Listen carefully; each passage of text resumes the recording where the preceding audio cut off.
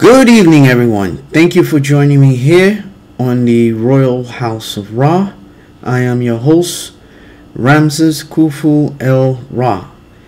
Today's show is episode 30, and we will talk about the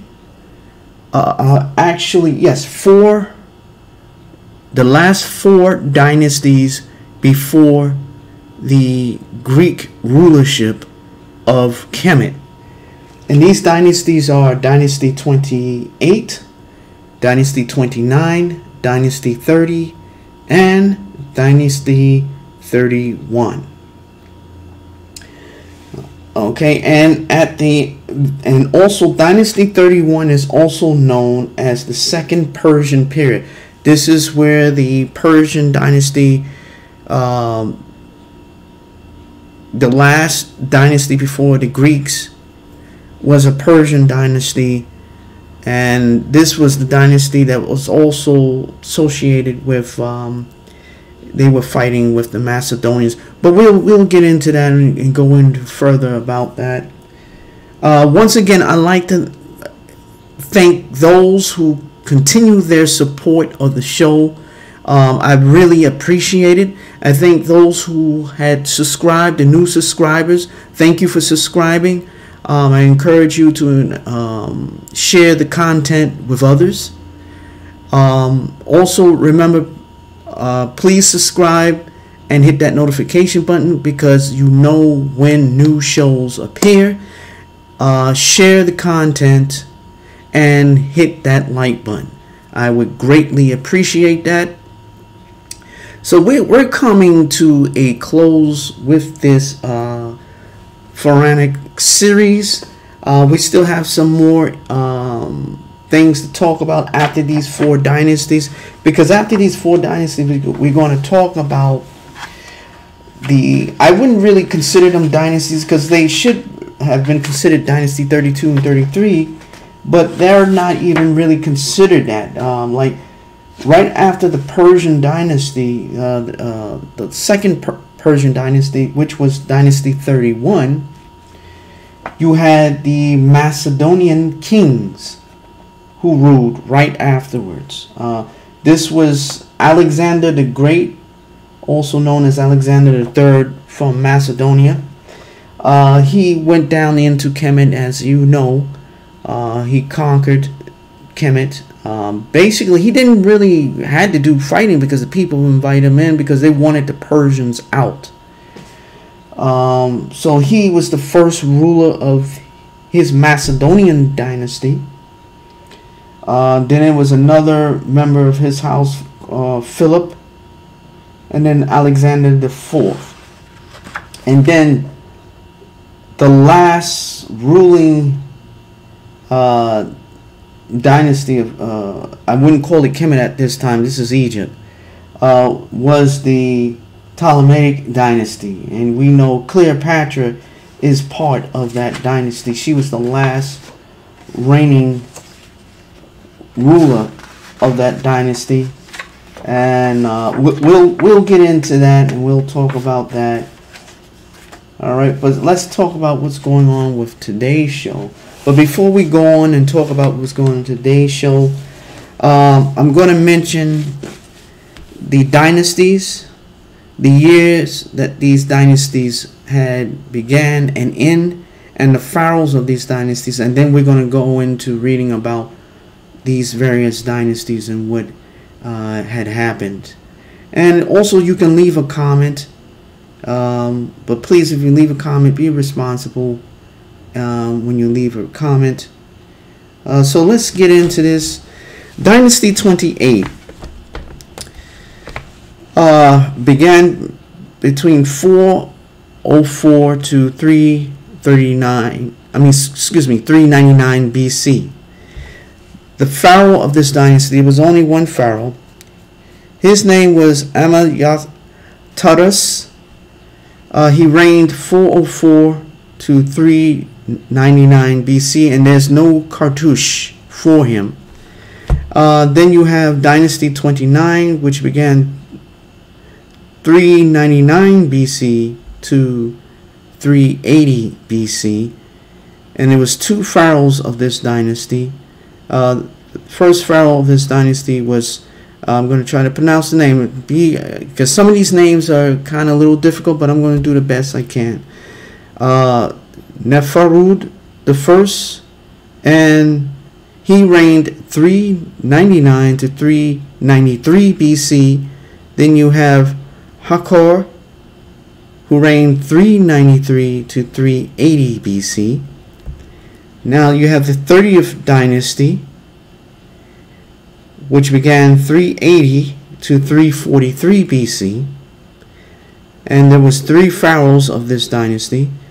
The first pharaoh of this dynasty was Nakhtnebef, who reigned 380 to 362 BC. Second pharaoh, Nakhthoreb, who reigned 360 to 343 BC, and Djedhor, who reigned 362 to 360 BC. Then you have Dynasty 31, which is the second Persian period. And that dynasty began 343 to 332 BC. And there was three pharaohs. Two of the pharaohs, there was no cartouche. The first pharaoh, they didn't have a cartouche, who was the first pharaoh of this dynasty, was Artaxerxes. The third, he reigned 343 to 338 BC. Second pharaoh was Darius III, excuse me, who reigned 336 to 332 BC. And then you have Arses, who reigned between 338 to 336 BC, and he had no cartouche. Okay, so let's get into this. With the death of Darius II in 405 BC, Amyrtaeus, prince of Salis, who had been fighting a guerrilla action against the Persians for at least 6 years, declared himself king. Somehow he managed to assert his authority as far south as the old Kemet border at Aswan, but he is otherwise virtually unknown and was the sole king of the 28th dynasty.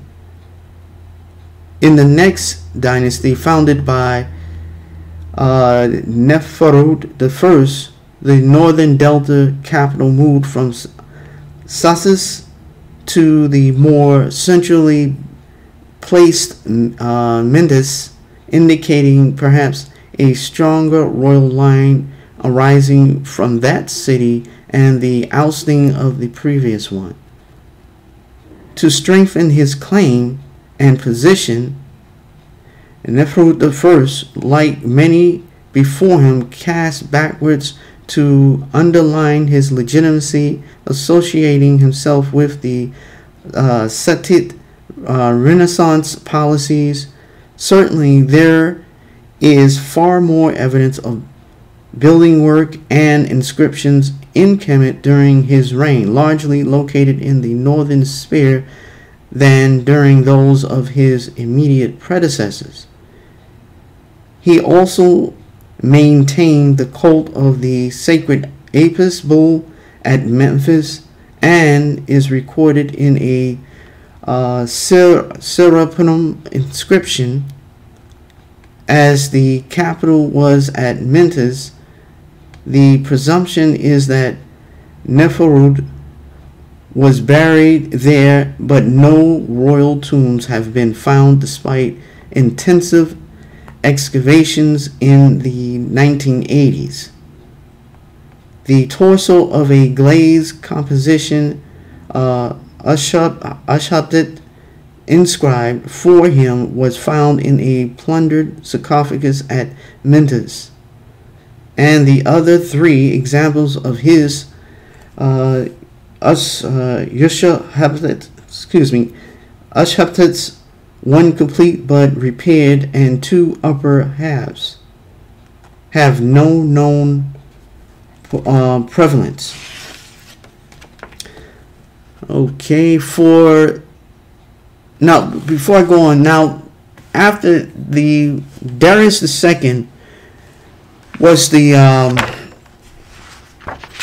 he was the pharaoh of the 27th dynasty. That was the first Persian period, when the Persians first came in. So obviously, the pharaoh of the 28th dynasty, which he was from, Sedus, his name was Amyrtaesus. So he was an indigenous. So he fought a guerrilla warfare against the Persians, and finally, when the Persians were defeated, he restored the indigenous dynasties. But he was the only one who ruled his dynasty. And then the 29th dynasty rolled in with Nefaarud I. For about a year after the death of Nefaarud I in 393 BC, there was confusion. His son and a usurper, let me pronounce this, Samantas, struggling for power. Both were overcome by an unrelated man, Hakor, who disregarded their year and dated the start of his own reign from the death of Nefaarud. Artaxerxes too was concerned to present legitimate continuity and associated himself with Nefaarud I in such a blatant way on his monuments, naming his son after him into the bargain, that he must have been trying to consolidate a relationship that had no factual basis. Nevertheless, Hakor's 14-year reign stands out amongst those of the later kings as one in which an enormous amount of building and refurbishing took place. Now, when I say Hakor, it's Hakor. Okay, so excuse me. Hakor took more than a hand in Near Eastern politics as well.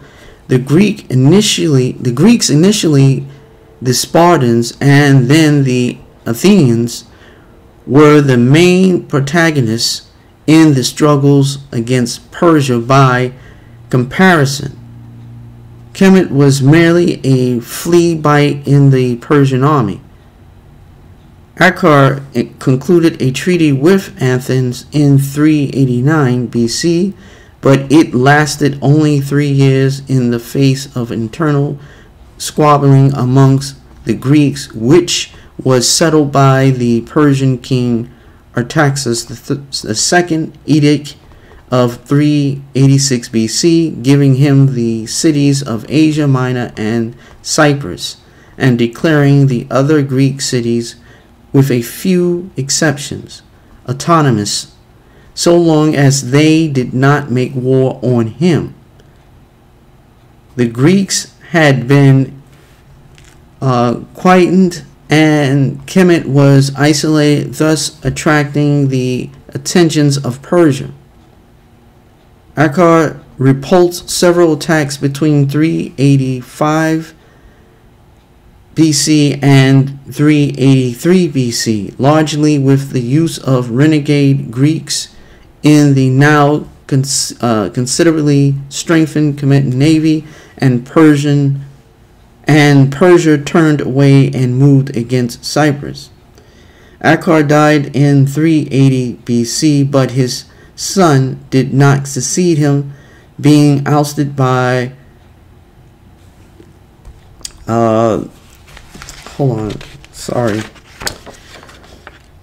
he was ousted by Oh my God. Okay, yeah, he was ousted by Nakhtnebef, also known as Nakhtnebef I of the Symbiontists, who founded the 30th dynasty. A combined Persian and Greek force entered Kemet from the western Mentis side of the delta, bypassing the strongly fortified and usual access through the eastern delta fortress of Pelusium. Fortunately for Nakhtnebef, after being defeated, the strange allies displayed in their march on Memphis, distrusting each other, which gave him time to regroup, launch a successful counterattack, and fling them out of Kemet. Local conditions played a big part in his success. The inundation gave the Kemetans the advantage in a flooded landscape they knew well. Nakhtnebef I achieved much in his stable 18-year reign, restoring temples throughout the land, and in particular erecting the small caicus on the sacred island of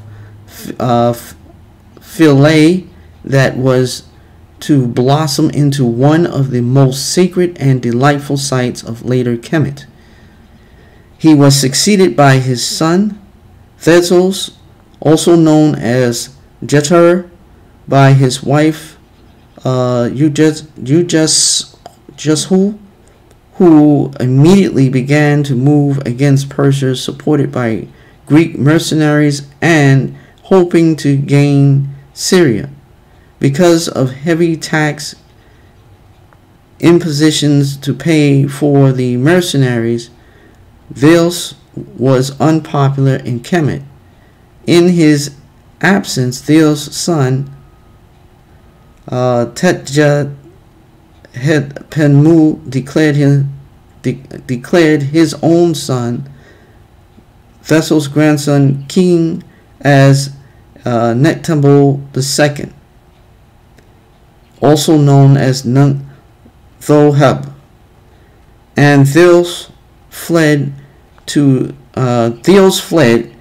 sanctuary at Susa after a short 2-year reign.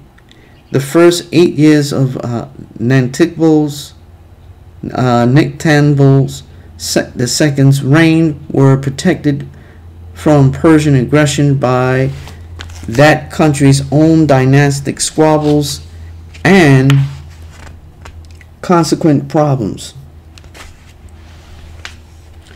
Okay, so before I move on, because then I'm going to go into the second period there.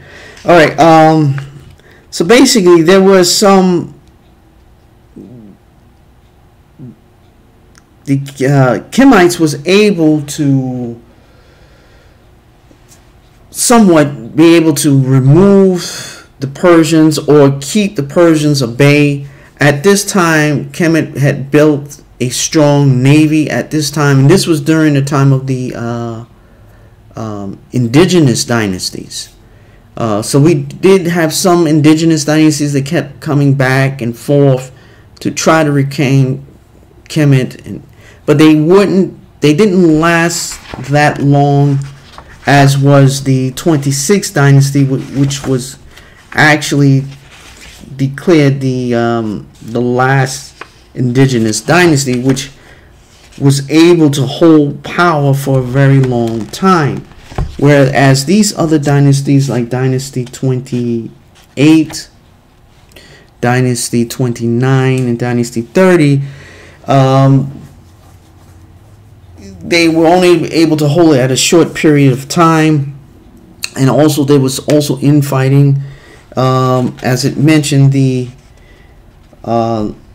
last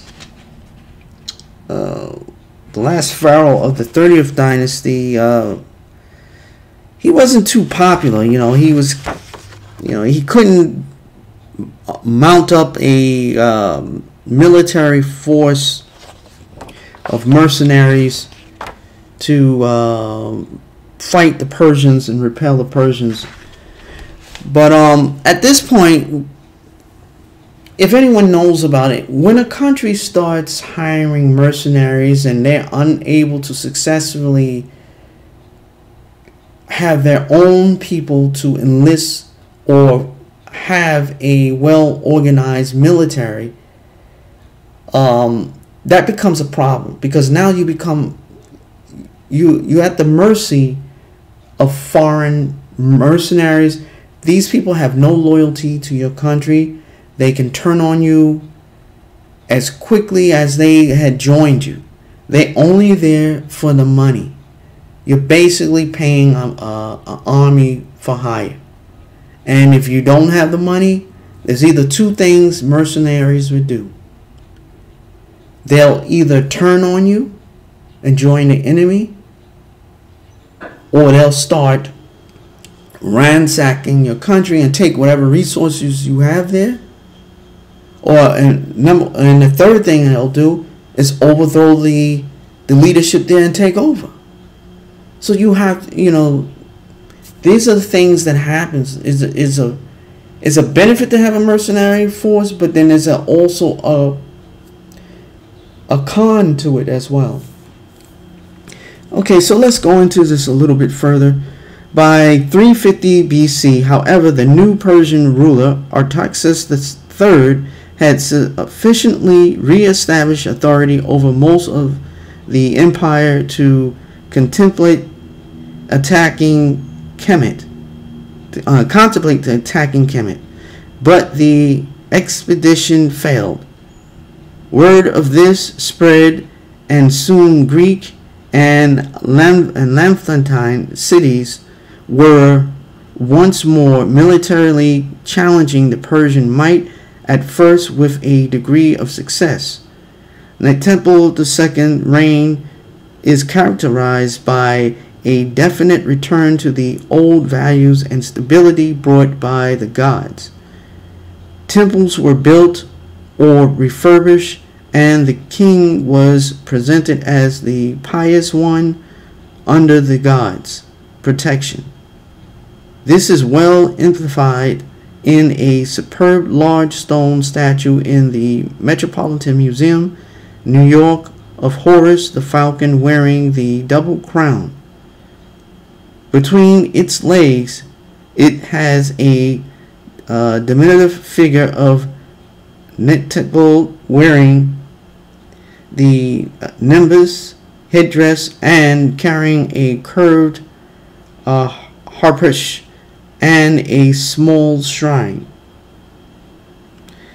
Not only is it a striking statue, it is also an icon reflecting the age-old clash between Horus, good, the king of Kemet, and Seth, evil and Persia.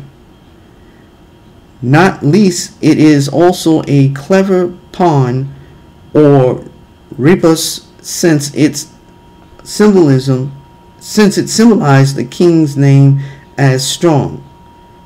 The harpish is Horus of Bapet, the shrine, the later being a temple now much ruined dedicated to the goddess Isis in that delta city. Greek mercenaries fought for both Kemet and Persia, and it was with some 20,000 Greeks forming about 1/5 of his army that Nakhthebef stood at Pelusium, the eastern delta fortress entrance to Kemet in 343 BC, against the latest Persian advance. Greek generalship of the Persian side outflanked the Kemetans.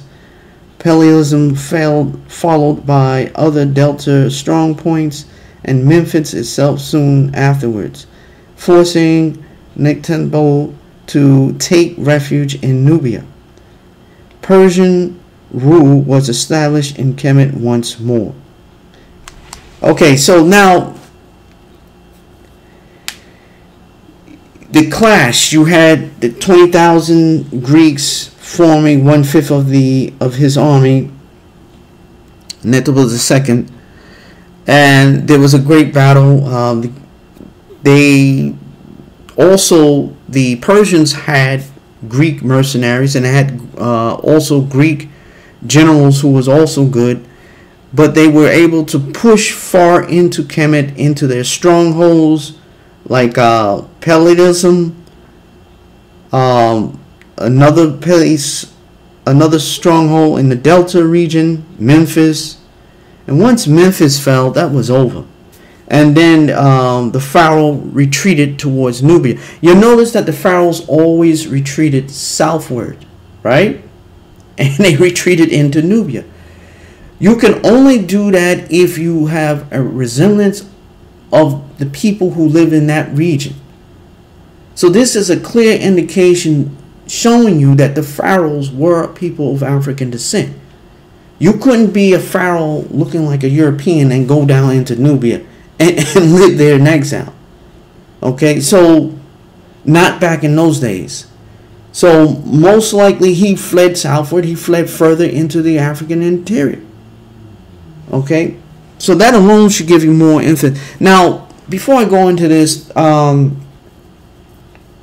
I was connecting with other members or other individuals who's also descendants of Ramses III, as I am. And we, you know, one of the guys, he did a YouTube video. It was a nice video he did, and he broke down the DNA testing and all that stuff, like I did in my first episode. And he went into it a little bit further. There's a guy, you got people still in these comments coming in here talking about, oh no, that DNA is wrong. It's a DNA of this person. The Pharaohs were not African. But you still have these Egyptologists going in there stating this garbage. Is so much evidence proving that these Pharaohs was African. Not just the statues. They did DNA on a couple of these Pharaohs and found out they have more links to Africa than they do to Europe and any other place. You have famous ancient historians like Herodotus and many others, Greeks, who stated what the ancient Kemites looked like.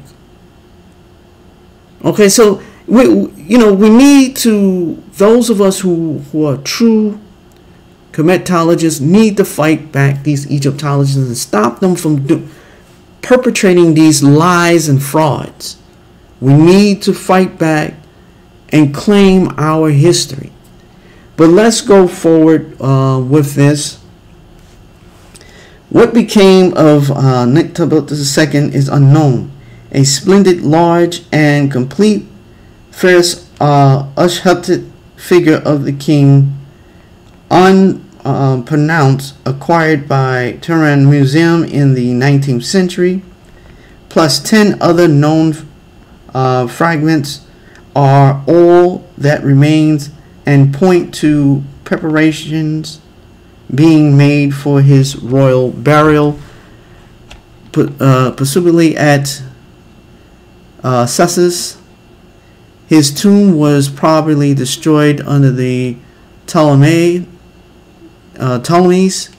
In the British Museum is a huge black granite sarcophagus, finely carved all over with texts and scenes from the book of what is in the underworld, inscribed by Nakhtnebef II.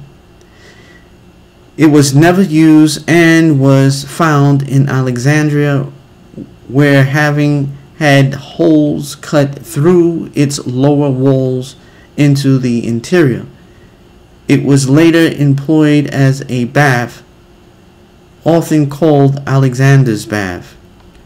So you see how these people, curiously, in medieval legend recounted in the Alexander romance, Nakhtnebef is said to have fled to the Macedonian court, excuse me,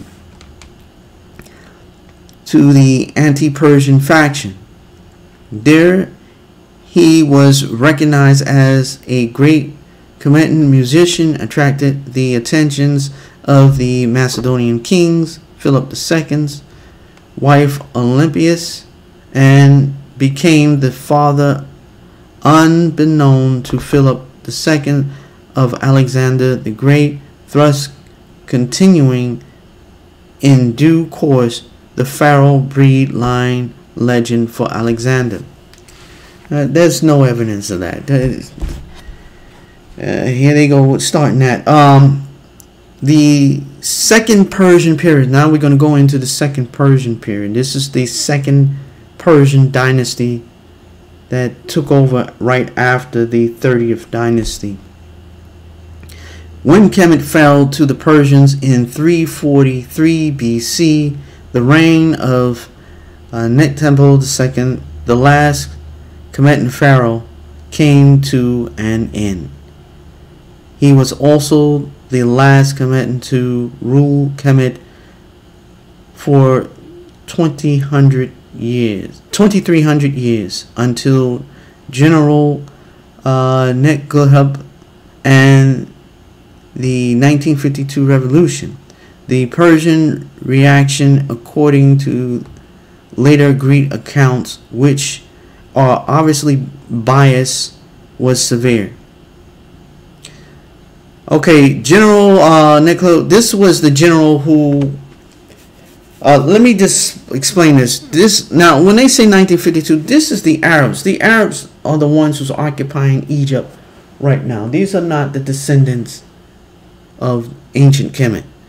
The 1952 revolution is when they overthrew the Egyptian king, and he was the king of a Arab dynasty, King Farouk the second of Egypt. So you see how they try to link, because the Pharaoh Nakhtnebef II was the last indigenous, okay, and then 2300 years until General Nakhthoreb. Now they're trying to say General Nakhthoreb like he was indigenous. He's not indigenous. He's an Arab. He's not indigenous to Egypt. He's a descendant of people who came during the Islamic expansion into Africa. It came into Egypt first, and then it spread it out. So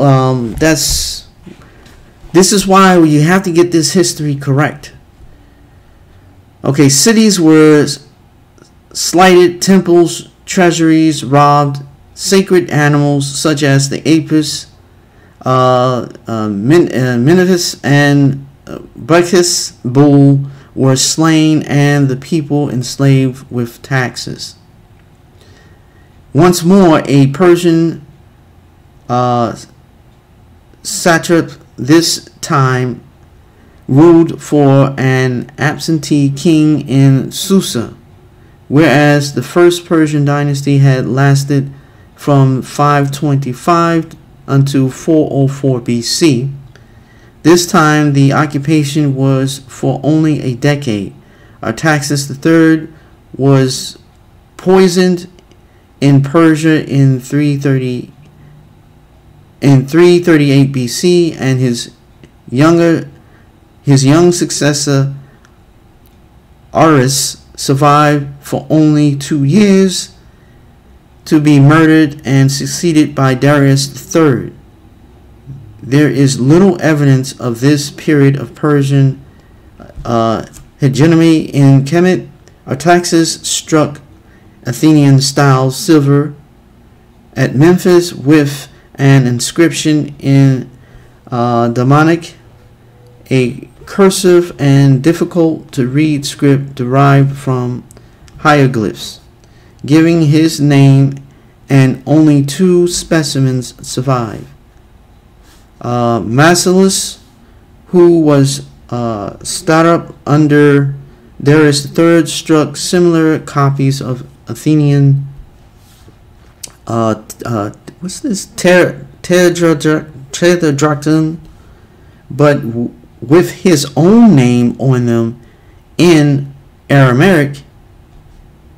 It was who wisely opened the gates of Kemet to Alexander the Great in 323 BC, saving the country and his own skin, and was transferred to high office in Babylon. Okay, so there you have it. That was the last dynasty, the 31st dynasty, which was a foreign dynasty. Okay, so now we're going to go into the Greek dynasty, which is the Macedonian kings. This is the Macedonian king period, and we're going to go into that. And the kings of this period in Kemet, which I'm going to call Egypt right now, because this is no longer Kemet once the Greeks came in. So Alexander the Great was the founder of the Macedonian dynasty. Philip, second ruler. Alexander the Fourth was the third and final ruler of the Macedonians dynasty here. So we're going to get into that and discuss that. We're going to talk about that on next Monday, which will be May the 2nd. So on May the 2nd at 5 p.m. Central Time, 6 p.m. Eastern Standard Time, 4 p.m. Mountain Time, and 3 p.m. Pacific Time, we will talk about the Macedonian dynasty of Egypt and their role, because at this point Kemet is no longer Kemet. It's Egypt at this point. I call it Egypt at this point. I don't even call it Kemet anymore, because of the Greek influence in Kemet at this time. And Alexander's line didn't last for too long. So, and then right after, we're going to go into the Ptolemaic dynasty. Notice that they're not considered Dynasty 32 and Dynasty 33. So we'll go into this and talk about this more. So thank you for tuning in. I hope you enjoy the show. Enjoy the rest of your week. As I mentioned, the show will air next Monday, and we'll talk about the Macedonian kings. Thank you for your support. Please remember to subscribe and hit that like button. Enjoy the rest of your day, and God bless.